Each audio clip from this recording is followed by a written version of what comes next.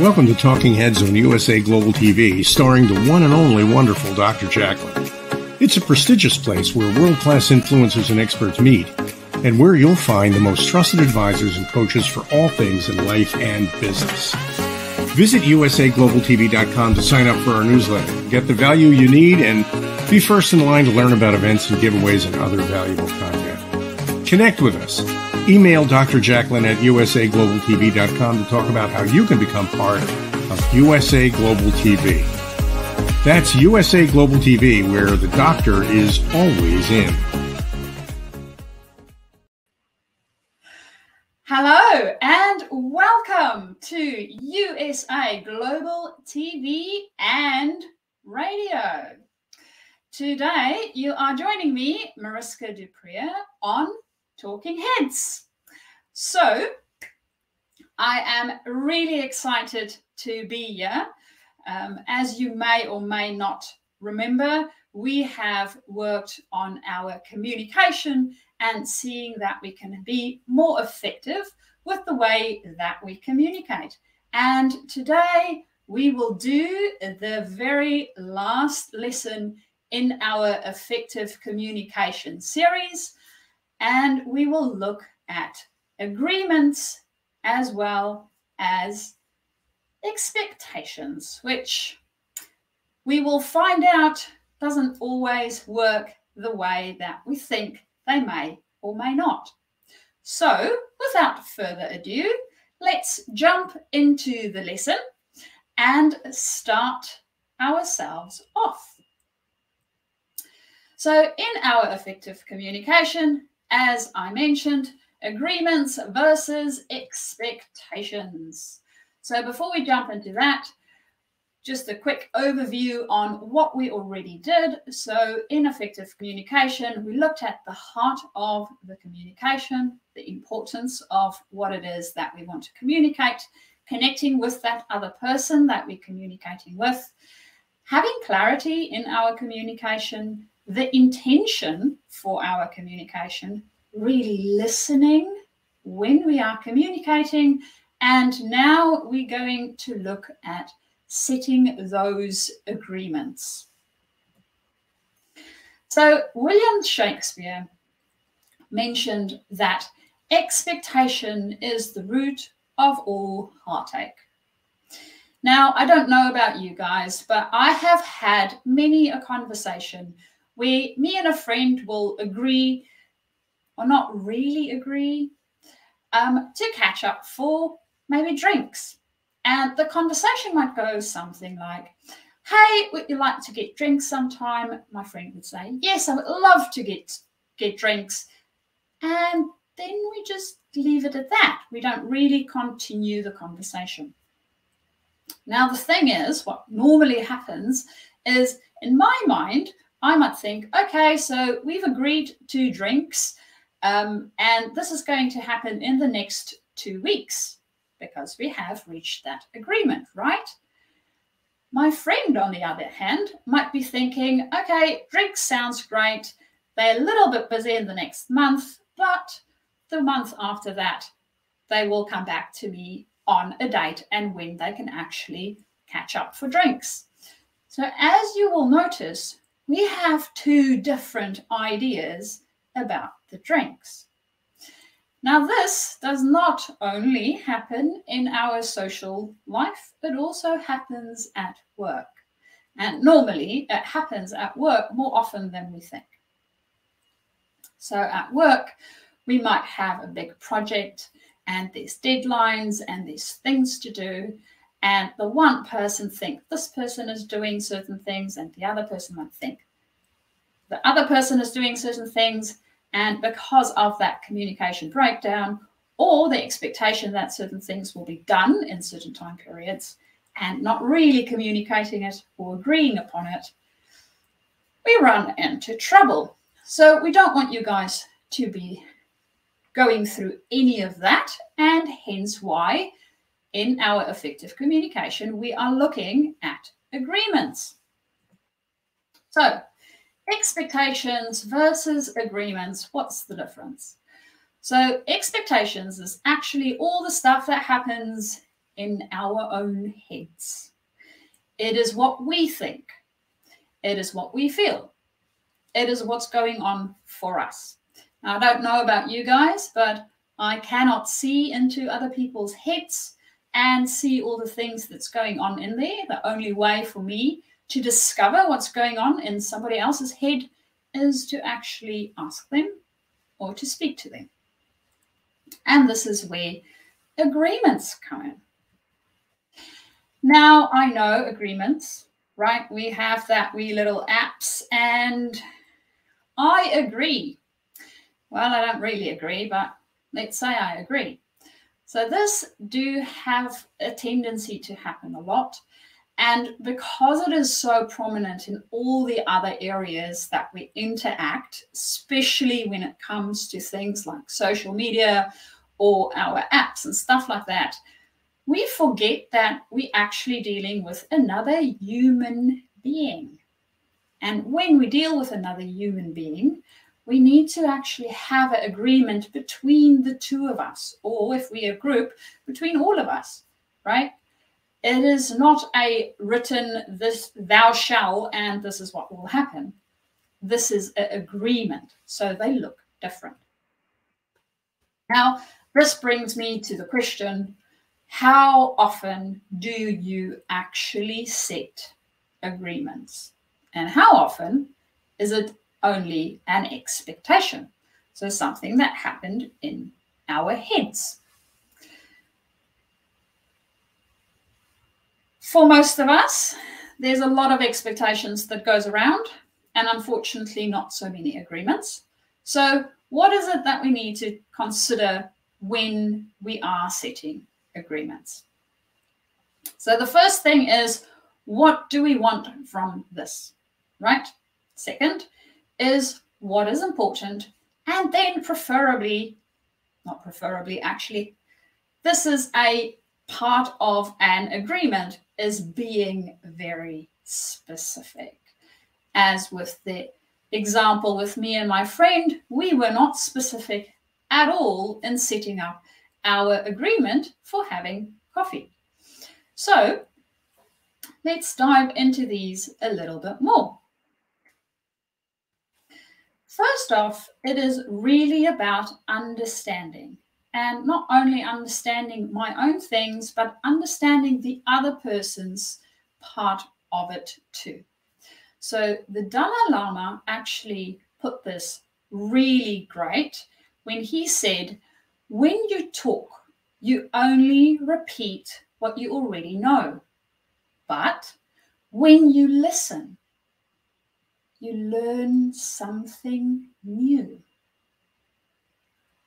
How often do we listen?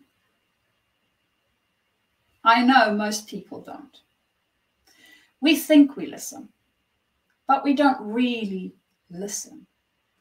And for us to reach an agreement, we need to listen. And that's one of the reasons why the lesson before this one was around listening. Because for us to understand the other person, we need to listen to the other person and then work from there. So what is it that we want to try and determine when we're doing this understanding? Well, one, we want to know what the goal is, or maybe goals. There might be more than one. And my goal and the other person's goal might be a bit different, right? Especially when we have different departments we are working in, or we might be in different teams, or as in the case with me and my friend, we have different things happening in our life, right? So the goal for me is maybe to get together because I need some social interaction, and my friend's goal might be a little bit different. If I don't ask, and if we don't talk about it, we don't know what the goal is. So making sure we understand the goal. And then, of course, what's the values for us that's going to play into this? Now, all of us have different values, and we display them at different times and different stages in different environments. So what's the values that I think is coming through for me now? And what is the other person's values that's going to play into this agreement that we are setting up. And then, of course, do we have the same vision for this outcome? The thing that we're going to get at the end, where we are working towards for our agreement. Is that the same? Are we looking from the same side at it? So understanding how the other person views this outcome is also really, really important. And this goes well into the next part, which is, what if I tell you what you think is important isn't necessarily important? Remember, what is important to me is not necessarily important to the other person. So this important might change a little bit. And this is where it comes into that being curious. So we want to be curious in part of the understanding, as well as setting up that second part of our agreement and making sure we really unpack this a little bit more, is what is ideal for us. So for both of us, not only for the one and not only for the other, but for both of us, or in our team, what works for the whole team, right? What are we protecting or giving up? Sometimes people don't agree about something or agree with a specific approach or going in a specific direction because they feel that they need to give up something that they value very deeply, or they want to protect something. So understanding what it is that we are trying to protect or what it is that we might be giving up helps us to reach an agreement where we actually feel that, yes, we can do this thing that is required. Now, all of the things that we do in life doesn't always give us a total autonomy. We have other things to take into consideration, and there's certain parameters that we work within. So within those parameters, we need to also see what it is that we can and cannot do and how that would work for us, right? And then, of course, there's also the biases that might take place for us because, as I mentioned, the expectation is something that happens in our own head. So we might think that the other person already knows this, and they may not. Or we might think that because this person is older than me, younger than me, whatever, fill in the blank, right? They think a certain way. And that's actually only us thinking that that is the case. It might not be at all. So what biases are we bringing as an individual to the table that might be influencing our expectations and the way that we communicate when we're setting up this agreement? So taking that into consideration to really think through what and how it is that we're setting our things up in a way that we all agree on this is what's going to happen and how and all the rest of it. Which, of course, brings us to the, well, vagueness, right? You remember I mentioned something about specifics? So if you have vague requirements, impossible deadlines, fairly intensive workloads, what can possibly go wrong, right? Well, normally loads go wrong during those situations, as we all are very aware of, and that is why it is so extremely important for us to make sure that we have those agreements set up properly. We want to make sure that we are very clear in our understanding. We want to make sure that we know exactly what it is that I need, what the other person needs, what the situation needs, right? We don't want something to be vague, because as soon as it's vague and it feels that it sort of has these fluffy sides, it becomes difficult to have an agreement. We don't know where the sides are. We don't know what we can and cannot do. We don't know what we agreed on, and maybe we are now expecting things that will not happen, which means we will be disappointed. And when we're effective communicators, we definitely want to make sure that this is something we take out of that equation and put into our equation some specifics and things that we actually do understand and know exactly what the boundaries are. So, how does this specific thing work? Well, the easiest way is to go back and think about when we were in school, and most of our teachers taught us about the main questions we normally ask. The who's, the what's, the where's, the when's, and the how's. Right. So that is basically the questions that we need to ask to be specific. So who's going to be involved in this agreement? And also thinking through, especially when we're working in teams, who is it impacting? Who's the other stakeholders that's possibly going to need to have either an input in it, or they might have a contribution to it, or they might be the people that will get the outcome or the result, the product.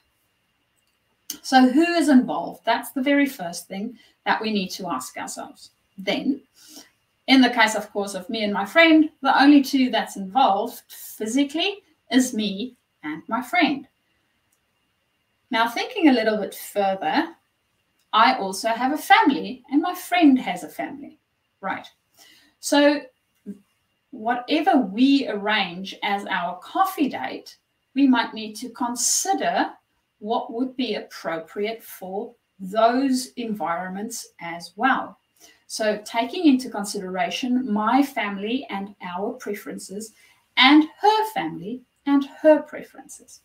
So there's always other people other than only the two that is in the agreement to take into consideration. So the who is involved is quite a broad thing that we need to think about. So it's not only the direct involvement, it is also the people that might have lighter involvement in between in this agreement. Then, what is being done? So we want to have coffee, right? So that would be the what is being done. Or in the case of a work project, maybe the what is being done is it is a project, so a smaller scope within a larger scope, which means we need to, as a team, complete one part before somebody else can complete their part. So the what is being done becomes really intricate. So we need to be very clear on what it is that we are doing and what it is that they will be doing. So we know exactly where those boundaries are. Then, where will this take place? Now, for me and my friend, we didn't even agree on a coffee shop, right? Yes, we might have our favorite coffee shop, or we may not. We might decide that the coffee is going to be a walking coffee. So we go and grab a coffee somewhere and we take a nice stroll in the park. We did not discuss any of this. We only said we wanted to have coffee. So where will it take place? We need to be more specific. Then, of course, we also need to be specific as to the when, because it's all good and well to say, well, we will go to this coffee shop, and then I pitch up there in 2 weeks from now, and she pitches up there in 2 months from now. We will definitely be missing each other. So when is really important. We need to determine the time and the date. So we are both clear on when this is taking place and what is going to happen for us. Then, of course, the how. Now, the how might differ, and the how may or may not go into the agreement, depending on what it is that we are agreeing on. I am not going to specify to my friend how she needs to drink her coffee. Right? But in a project or in a different work situation, the how might be relevant because I might need to take into consideration other people or other teams that need to come into the equation. And because we are overlapping to some degree, right, we need to figure out how we're going to do our work and how the other team will do their work, and then how these two will actually interlink. So the how might become a very important specific thing that we need to figure out during our agreement period. So that's why we have the who, the what, the where, the when, as well as the how, right? In some agreements, how will come into play, and in others, maybe not so much. And this then brings us to our reflection question. Now, in our reflection, what I want you to really think about, and this goes back to being intentional about what it is that we do. So in our lesson around awareness, we talked a lot about attention and intention. And when we're setting agreements, the intention that would help us then to focus our attention is really important. So being intentional in this coming week, where do you think you need to set more agreements in your life versus expectations so that you can ensure that you can actually communicate effectively? And with that, I will leave you guys so you can reflect on that question a little bit more. And I am sure that you will continue setting great agreements versus expectations, which is only in our head, in order for all of us to thrive as effective communicators. And then you can always get in contact with me either via my email, which is mariska@journey2discover.com, or alternatively, you can visit my website, which is journey2discover.com, or I would love to connect with you via LinkedIn, and there you can send me a quick private chat message to say that you would like to connect, and we can continue our conversation from there. I would love to hear from you. And of course, this is the last part of this specific episode, but we have another series coming up, starting with the first one next week. So I would love to have you guys with us again next week on Talking Heads. Of course, that is the show that we are busy with at the moment at USA Global TV and Radio. And with that, I am signing off for today. Enjoy the rest of your day, guys.